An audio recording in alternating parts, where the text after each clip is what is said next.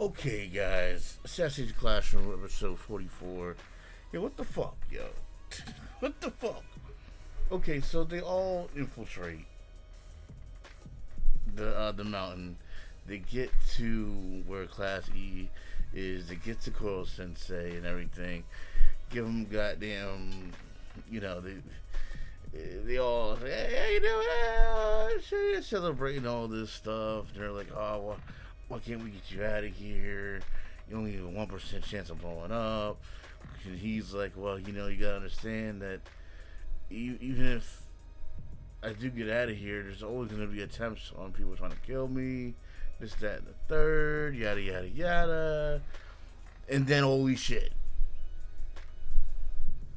Basically, this is the motherfucking birthday to give him a delicious ass goddamn cake. But this motherfucking 2.0 tentacle piece of shit looking thing comes out of nowhere. Now, this is apparently goddamn his first student and disciple. But he won't give him no time of day, yo. And this is his disciple when this motherfucker was actual, like, fucking human and shit. You know what I'm saying? Fucking Reaper. And he was like, you know what? We're gonna take your ass and we're gonna fucking turn you into tentacle nigga. Yo, this dude got mad tentacles. Yo, he got so many tentacles. This motherfucker all in black. You can't even tell. They were like, you know what? This is gonna make it an illusion. An optical illusion. You can't see how many tentacles this motherfucker got. Yo. Get the fuck out of here, man. And then that same motherfucker dude with that goddamn white cloak just come in there talking shit. So, oh, it's the perfect time.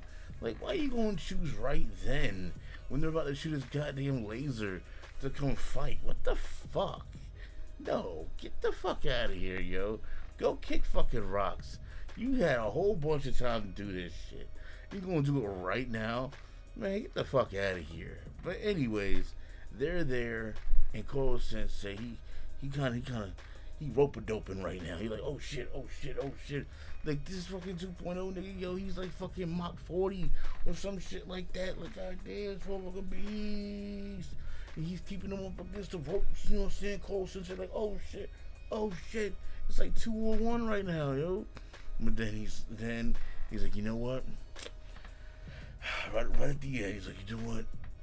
I'm about to go off. That's pretty much what he said, yo. I'm about to go off. There comes a time when motherfucker gotta fight. Gotta put his all into that shit. And I'm about to get nasty. That's pretty much what he said right there at the end of the episode. He was like, I'm about to get fucking nasty. Get out the fucking way, because this shit is about to get fucking serious. That's it. But yeah, it's alright episode, man. You know, I just find it funny that they're gonna pick this instance, this right now, even though they know what's going on, to wage this fight between them two. It's like, come on now. It could have happened between the week time. It could even happen any time before this. But hey, I guess it is what it is. But what I'm hoping is gonna happen, I don't want your boy to go. I really don't. I hope there's some way that they can get him out of there and he can just kind of live a life that's very indiscreet. You know what I'm saying? But who knows? Alright, guys. I'm out of here. Leave your comments below. Follow me on Twitch, Twitter, and Facebook so my videos go live. I'm CenTruL. This is AnimeCenTruL. Peace out. Twist up and down, yeah, stuff together at the same time.